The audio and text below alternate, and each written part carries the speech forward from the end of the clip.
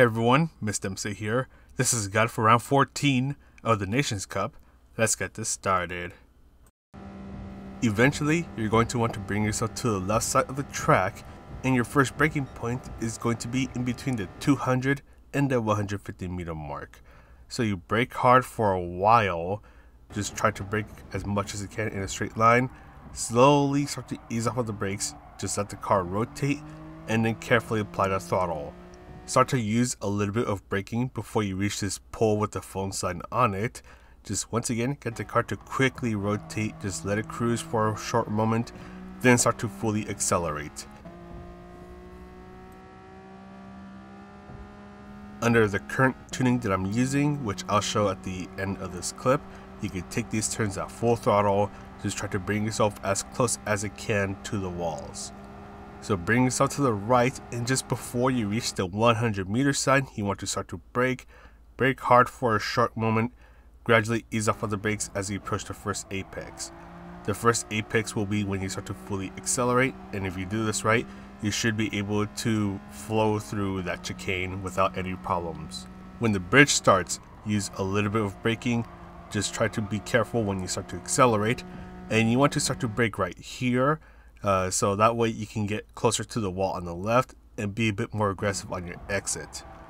You just want to be nice and careful with your throttle input so you don't make collisions with the walls.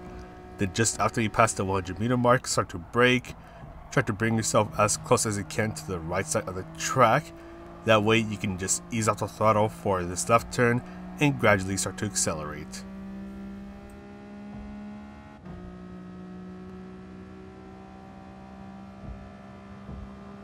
Finally, for this hairpin, you want to brake in between the 200 and the 150 meter mark. You'll be braking hard for a while, just try to brake in a straight line, then start to ease off the brakes as you start to turn in. Just let the car rotate as fast as it can. Then once you start to unwind your steering, that is when you start to fully accelerate. But that is pretty much it for this lap guide. We'll go ahead and talk about the tuning and the strategies. I would like to note that I will have the tuning in the description down below. But anyways, so for the ride height, bring its value for the front and rear all the way to the left side. So in this case, the lowest value will be 3.35 inches. Bring the natural frequency all the way up for both sides to 2.4 hertz. The anti-roll bars, you're going to bring the value to 10 for both sides. The damping ratio will be left alone for both compression and rebound, so don't touch those.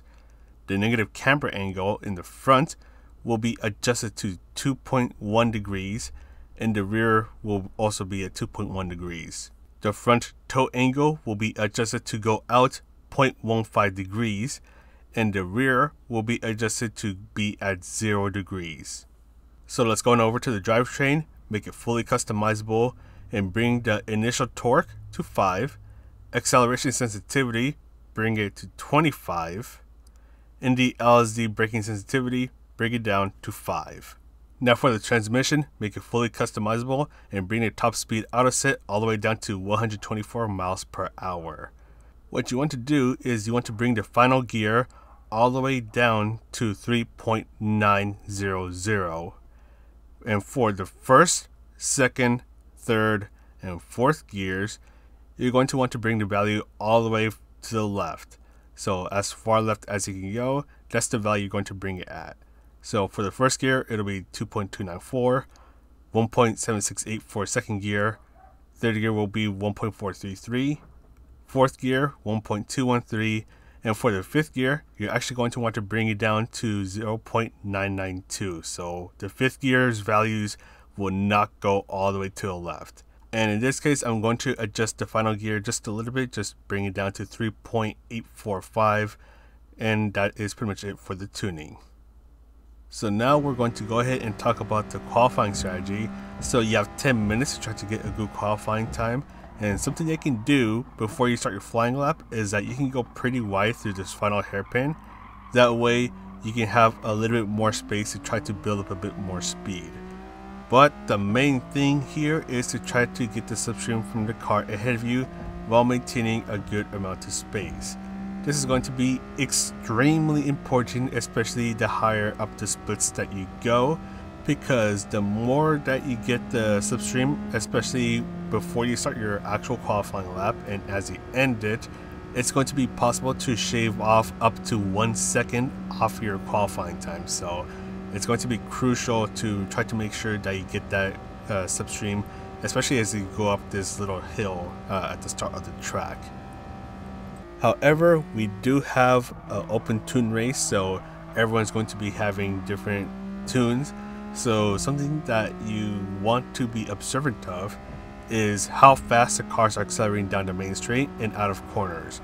If you notice that a lot of these cars are accelerating as fast as a turtle out of the corners or on the main straight, then you want to try to get around them, especially before you begin your qualifying lap.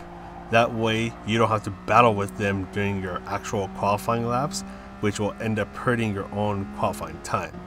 So that's the thing that you have to be a bit careful of. And once again, if you notice that almost everyone in your lobby is going a lot slower than you, especially under this tune, then at that point you're probably better off just doing the laps by yourself. Don't even worry about the slipstream. That way you don't have to worry about battling with them at all during your qualifying laps. So with the 10-minute qualifying session, you will be able to get 5 chances to try to get a good qualifying time. So if you mess up your first qualifying lap, just don't worry about it. Just focus on trying to nail the second qualifying lap. So for this race, tires and fuel will be irrelevant. You do not have to worry about them. This race is all about tuning and just trying to make sure that you can keep up with those around you. So this tune, which I'm calling the Windfire tune, is a pretty interesting one, and I would like to give thanks to Windfire for the tune. So with this tune, you're going to be able to go pretty fast down anything that resembles a high-speed section. So the turns leading up to the chicane and the main straight itself. The thing that you do want to be careful of is when you're starting to brake, then ease off the brakes and start to turn. You basically want to tell your car what you're going to do, because if you do it too suddenly or if you're too severe with your movements, then the car is not going to like that at all. You're either going to understeer a lot or the car is going to start to squirm around. So you do not want to do that. You basically want to use the braking points that I mentioned in the lap guide earlier in the video. That way the car will respond a lot better to your inputs, and with these gradual inputs you'll be able to make sure that the car doesn't want to do anything silly. And with this race itself, slipstream is going to be a major key in trying to keep up with those around you. You want to try to stay within 1.5 seconds of the cars ahead of you. That way you can get a good slipstream and you'll be able to catch up to them as you go down the main straight. So something I noticed is that if you're within 0.7 of a second behind a car that is in front of you, you're definitely going to catch up to them, and part of that is because of the long uphill section at the start of the track. If the car ahead of you doesn't have the slipstream but you do, then that car ahead of you is going to become a sitting duck.